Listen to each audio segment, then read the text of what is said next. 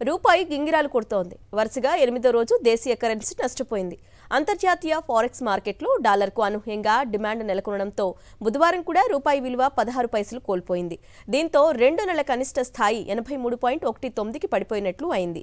Crude oil ధరలు ఒక్కసారిగా భగ్గుమనడంతో పాటు మిగతా కరెన్సీలు బలహీనపడినప్పటికీ డాలర్కు డిమాండ్ ఊపందుకోవటం ఇందుకు కారణమని ఫారెక్స్ డీలర్ వెల్లడించారు. వార్షిక ఉత్పత్తి సామర్థ్యం 3 లక్షల యూనిట్లకు పెంచనుంది జేఎస్డబ్ల్యూఎంజీ మోటార్ ఇండియా. 5,000 కోట్ల పెట్టుబడితో వాహన ఉత్పత్తి సామర్థ్యాన్ని పెంచుకోనున్నట్లు జేఎస్డబ్ల్యూఎంజీ మోటార్ ఇండియా ప్రకటించింది. అలాగే ఈ సెప్టెంబర్ నుంచి ప్రతి 3-6 నెలలకు ఒక కొత్త మోడల్ కారును మార్కెట్లోకి ప్రవేశపెట్టనున్నట్లు తెలిపింది. చైనాకు చెందిన అతిపెద్ద వాహన తయారీ సంస్థ ఎస్ఏఐసి భారత వ్యాపార దిగ్గజాల్లో ఒకటైన జేఎస్డబ్ల్యూ గ్రూప్ ఉమ్మడి భాగస్వామ్యంలో కొత్తగా ఏర్పాటైన కంపెనీయే ఈ కొత్త కంపెనీ. సంప్రదాయ ఇంధన కార్ల విభాగంలో మారుతి తరహాలోనే ఈవీల విభాగంలో ఈ జేవీనే అగ్రగామిగా తీర్చిదిద్దాలని అనుకుంటున్నట్లు జేవీ ప్రారంభంతో పాటు కొత్త లోగో ఆవిష్కరణ సభలో మాట్లాడుతూ జేఎస్డబ్ల్యూ గ్రూప్ చైర్మన్ సిజ్జన్ జిందాల్ తెలిపారు. ఊహించిన విధంగానే అమెరికన్ ఫెడరల్ వడ్డీ రేట్లు యథాతథంగా కొనసాగించింది. దీంతో వడ్డీ రేట్లు 5.25 నుండి 5.55% వద్ద స్థిరంగా ఉంటుంది. ఫెడ్ చీఫ్ జెరమ్ పోవెల్ అధ్యక్షతన 2 రోజుల పాటు జరిగిన సమావేశం ఈ మేరకు తీర్మానించింది. అయితే ఈ సంవత్సరం డిసెంబర్లోపు 3 సార్లు 0.5% చొప్పున వడ్డీ రేట్లు తగ్గించే అవకాశం ఉందని సూచనప్రాయంగా తెలిపింది. అదే జరిగితే 2020 మార్చి తర్వాత వడ్డీ రేట్లు తగ్గించడం ఇదే మొదటిసారి అవుతుంది.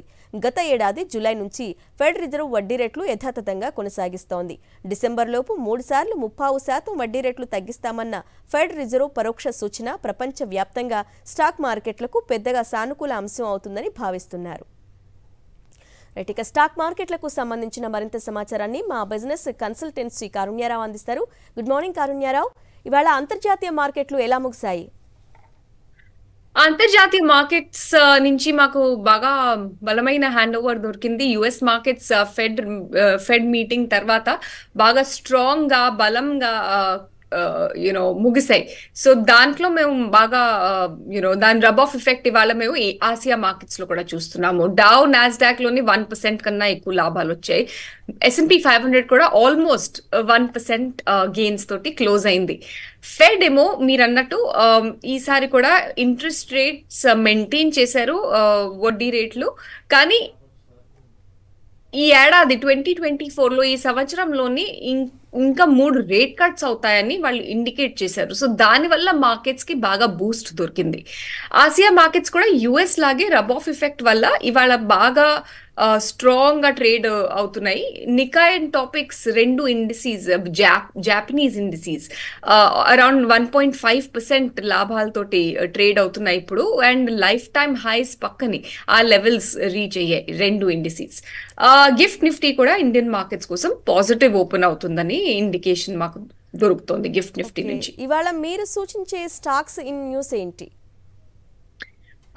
స్టాక్స్ లోని వోక్హార్ట్ ఇవాళ ఫోకస్ లో ఉంటుంది. వాళ్ళు 570 కోట్ల రూపాయలది QIP లాంచ్ చేశారు. ఫ్లోర్ ప్రైస్ ఏమో 3.5 రూపాయలు ప్రతి షేర్, 350 రూపాయలు ప్రతి షేర్ ఉంటుంది. గ్రీన్ షూ ఆప్షన్ కూడా ఉంటుంది వాళ్ళకి 220 crore రూపీస్ది.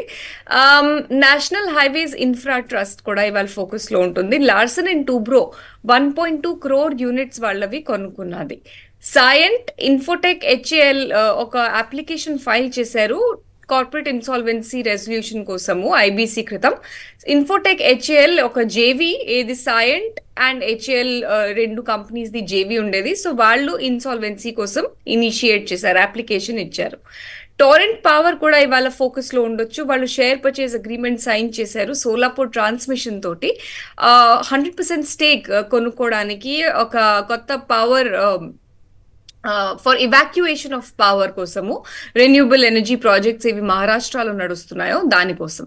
TVS Motors cumulative non convertible redeemable preferential shares issue చేయబోతోంది 19 కోట్ల రూపాయల కోసం via bonus. Rail Vikas Nigam lowest bidder గా ఎమర్జ్ అయింది. ఒక కొత్త రైల్వే ప్రాజెక్ట్ కోసం 170 కోట్ల రూపాయలది దాని కాస్ట్ ఉంటుంది. సౌత్ ఈస్టర్న్ రైల్వే కోసం ఈ ప్రాజెక్ట్ వాళ్ళు చేయబోతున్నారు. JSW ఇన్ఫ్రాస్ట్రక్చర్ టోటల్ కార్గో వాళ్ళు హ్యాండిల్ చేశారు. అది 100 MMT లెవెల్స్ క్రాస్ చేసినట్టు కంపెనీ రిపోర్ట్ చేసింది. హిందూజా గ్లోబల్ సొల్యూషన్ కి బోర్డ్ రైట్. అప్రూవల్ దొరికింది వాళ్ళ సప్లై చైన్ మేనేజ్మెంట్ ని రేషనలైజ్ చేసుకోవడానికి.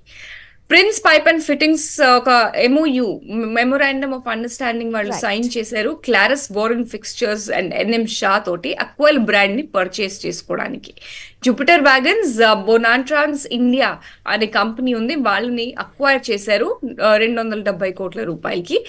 And lastly right. Crompton beats కూడా ఇవాళ లైమ్ లైట్ లో ఉండొచ్చు. వాళ్ళు కొత్త ఆర్డర్ వచ్చింది హరేడా నుంచి వాటర్ పంపింగ్ సిస్టమ్స్ కోసం. So okay. Watch out for these stocks. Right. Thank you for the updates, కారుణ్యారావు.